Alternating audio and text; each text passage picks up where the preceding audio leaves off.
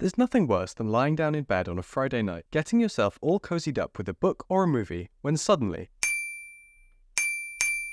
prod has crashed thanks to some unforeseen error deep in that part of your code that Tom the Genius wrote 5 years ago and hasn't seen the light of day since. Well, I guess that's your weekend plan ruined. It's basically impossible to write code that will never break, but more and more the industry is making the realization that that's still something we should strive for. The idea is that investing time in proper error handling up front will save countless headaches down the road, and modern programming languages are starting to adopt that philosophy, moving away from try-catch style exception handling to more robust options. One of those languages is Gleam, a statically typed functional programming language designed for building reliable and scalable applications. Gleam runs on the Erlang Beam VM, though it also compiles to JavaScript with TypeScript definitions, so it can run in the browser. It's a simple, straightforward language, and its approach to error handling is no different. Today, we're going to discuss how Gleam helps programmers handle error conditions without unnecessary complexity. Ready to break some stuff and then fix it? Gleam is usually compiled to Erlang, which practices offensive programming. The mentality when writing Erlang is to let it crash. The idea is that if you've encountered an unexpected state, the process should crash. A supervisor process will handle restarting it for you until you can hot swap the code with a new version. If you want to learn more about structuring OTP applications in Gleam, check out this video here. This style of programming is great at combating hard-to-understand concurrency bugs in distributed systems, but in reality, most errors in our programs are as mundane as some invalid inputs, which are better handled with defensive programming. This is why Gleam allows for both styles, so you, as the developer, can handle errors at the appropriate level. Gleam has two keywords which you can use to manually cause a panic: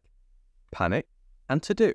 Unless the panicking process is being supervised, this will halt your program. Generally speaking, we panic when we encounter an error so egregious that we simply don't know how we'll ever recover. We print out the useful information we have and stop the program. Often, we expect data to be a certain shape, and if it's not, we decide to panic. However, this is a little unwieldy, so Gleam has a special syntax for this called let assert. Let assert allows us to try a single pattern match, and if the pattern doesn't match, cause a panic. Let assert can be helpful when testing assumptions about the shape of our data. These constructs blow up our program at runtime, and are meant to be used in contexts where that's acceptable, like when prototyping or practicing Erlang's offensive programming. However, most Gleam code, especially library code, will take a more defensive approach using the result type. You may be familiar with the result type from other language. It's really simple. Here's its basic definition. In Gleam, when an operation can fail, it generally returns a result, which can be one of two things: an OK wrapped around the thing you wanted, or an error wrapped around a value representing whatever the error was. This function calculates the price of a given item, but can fail if the item is priceless. Instead of exploding or throwing an error for someone else to catch, we return the error from the function as part of our result. If you've never worked with errors as regular values before, this may seem strange, but systems that treat errors as special cases,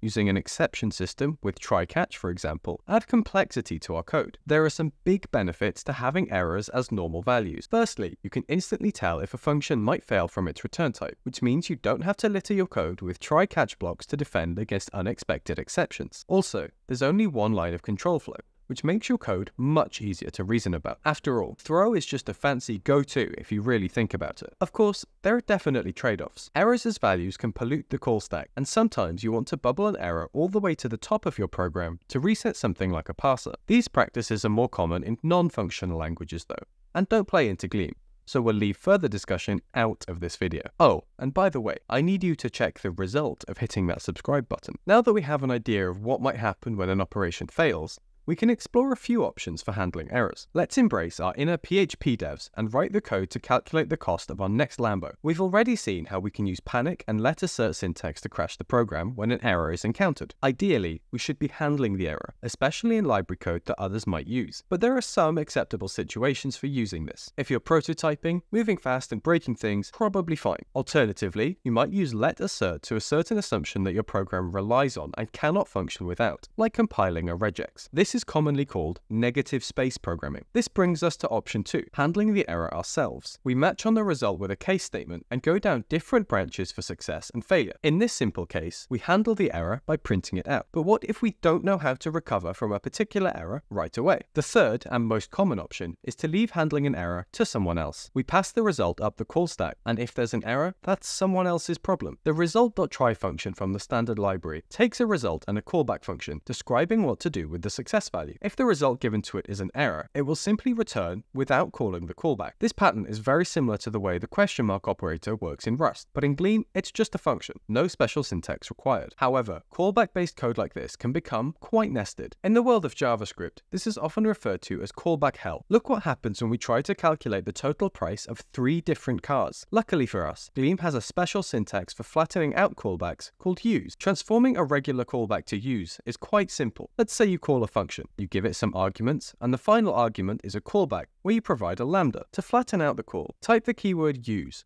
followed by the parameters of the callback, then a backwards arrow, and finally the regular function call without the lambda argument. Now, everything underneath use becomes the body of the callback function. See how there's no rightward drift once we add use? The effect becomes clearer when applied to multiple callbacks in a row. This helps us align the happy path to the right, so code becomes easier to follow and understand. When writing code that keeps track of errors and passes them up the chain, we usually do it because we want to recover from the error, or we want to log or display a chain of context when an error occurs. If you want to recover from errors, you probably want to have one or more custom error types. Let's say we're writing some code to read in a config file for processing. When we read the file, that could error. We'll have a custom error type for our application, and one of the variants will be for this particular error. It contains the file error we might encounter when reading the file. When we try to read the file, we might map any error to our custom error type using result.mapError. If we perform all our fallible operations this way, we'll always have a custom error we can match on and recover from if we need to. If you don't need to recover from errors and simply want to add context to errors for debugging, consider using a library like Snag. Snag provides a boiler-free ad hoc error type, much like anyhow in the Rust world. The previous code becomes one statement. This way, you don't have to maintain a big custom error type. It's convenient for providing user context when you're writing software where failures aren't really recoverable, like CLI tools or data pipelines. We've done it. We've successfully saved ourselves and our colleagues from the nightmare of unhandled errors and secured our nap time for the foreseeable future. What do you think of Gleam's error handling? Let me know in the comments if you love it, or if you prefer another approach to the problem. And if you want to learn more about supervisors or other Gleam OTP patterns, click the video on the left, or to see what the almighty algorithm thinks you should watch next, it's the one on the right. See ya!